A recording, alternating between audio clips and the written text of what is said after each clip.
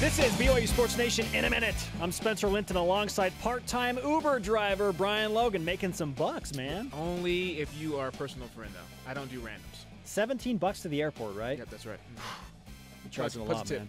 Our Twitter question today, which future BYU football opponent are you most excited for and why? We're looking beyond 2016. Download the podcast to hear what Brian said and what I said and how they relate to national championship pedigree. CBSSports.com reports Arizona is a 1.5 favorite in the latest point spread of the BYU football season opener in a recent article talking about the first weekend of college football.